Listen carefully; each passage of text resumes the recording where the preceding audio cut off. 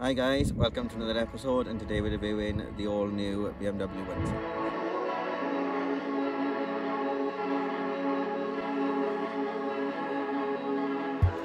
Okay, so now we're going to cover the transfer.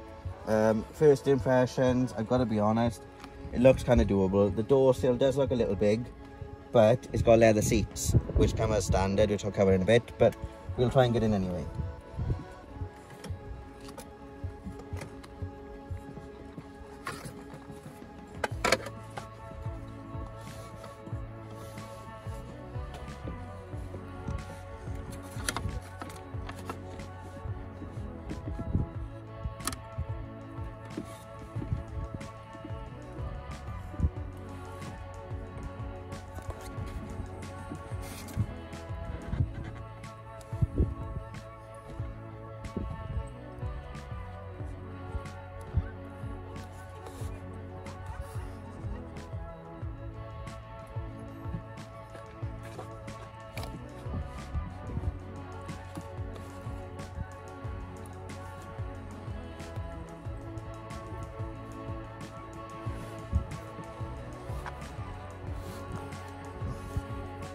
Okay, so we're in, and I've got to be honest, first impressions, very nice, and I wasn't that bad actually. So as you can see, the boot of the new 1 Series is actually quite big for the size it is.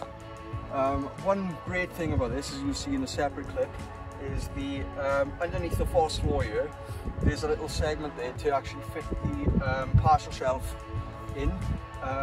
That's perfect for Marcus because he needs to actually take the partial shelf off to fit his wheelchair in, even when it's folded. But other than that, when the chair is in here, there's still quite a bit of room left to the sides, and there's a compartment there for any storage.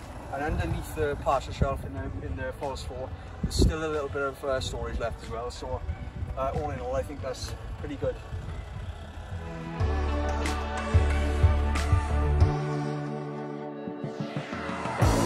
Interior of the new 1 Series, and I've got to be honest, I'm very impressed. The first thing I do want to cover is the transfer in, because as you'll see, I got halfway across and I did struggle a little bit, but once I was near enough in, it was great because I got the leather seats, which are as standard on this model, which is the Msport. Now the next thing I want to look at in this car is the infotainment system, because out of everything in this car, it's the one thing that's really impressed me. And that's because, one, the size of the screen for the start. Second of all, this comes with the BMW Connected Drive, which you can use as an app store. Or, which one thing I really like, because I like gadgets, is you can actually open and lock the car all on your phone. You can also check things like how many miles you've got left in it in terms of your fuel range. You can do a lot of things. You can ventilate the car before you get in it, so you can sit in the house and you can ventilate it whilst the car still remains locked, all from an app on your phone. Now this car, like I said, it does come with the connected drive, and what that allows you to do is to download the Apple CarPlay, which you subscribe to. You can either have it on a monthly or yearly basis. Now if you don't use Apple CarPlay, then I wouldn't worry about it. But if you like Apple CarPlay and you want the BMW 1 Series, I definitely recommend getting this particular model, just because it comes with a lot more, such as heated leather seats. Now it's very rare that you get leather seats as standard, let alone heated ones. So there's that point. Everything about this car is really impressive. I also like this nice little area down here, which is where the gear selector is. Which is a new gear selector stick, which is very small, very neat. I like that. Then you've also got the nozzle here, which controls the BMW iDrive.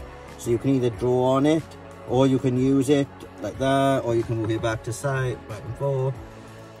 You've also got, then, if you prefer, a button. You've got your home, your media, your nav, your Bluetooth button. Or if you want to be really simple, you can use it as a touch screen. So yeah, as I said, this is a really impressive car, very impressive.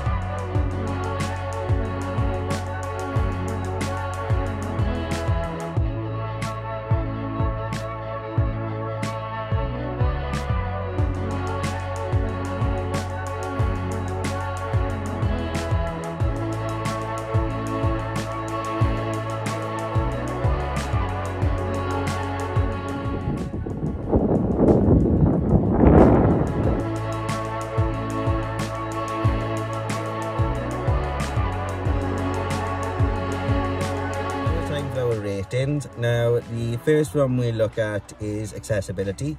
We're going to score that a 4. Now, even though I did struggle to get in, once I was halfway across, it was easily doable because I got the leather seats, which any transfers always made easier simply by having leather seats. So for me, that's great.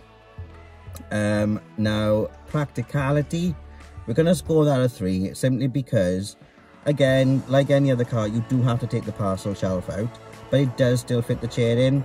So, and you still also have room either side of the chair, and I think it's great. The one thing I do like about the practicality of this car is the fact that you can keep the parcel shelf in the car, so it doesn't have to go in a cupboard in the house, and it doesn't get lost. You can go under the false floor, hidden away, and then it's always there without it being lost. If you ever should need to sell the car, return the car, whatever way you want to look at it. Comfort, I'm going to score it a 4. Again, the seats are massively improved compared to the previous 1 series. Again, probably because they're heated leather seats, which always adds to all sorts of comfort. I think it's brilliant, and they also hold you in place, so I like that part about it. And then performance, this is the 1.5 petrol engine in the Msport model. We're gonna score that a 4. Now, when I say 1.5, you might think, oh, it's not gonna be that quick, it's not gonna be that good on fuel, but actually it's more than good enough for this car. Now, as I said, it doesn't have to be a racing car, however, it is actually that. Now, you wouldn't think it, but you'll be pleasantly surprised.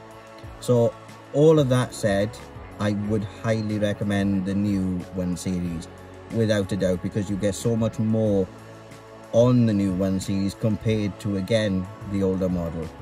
So that's it now for this review. If you like the video, don't forget to give it a thumbs up, and also don't forget to subscribe, and we look forward to seeing you again soon. Thanks very much. Bye now.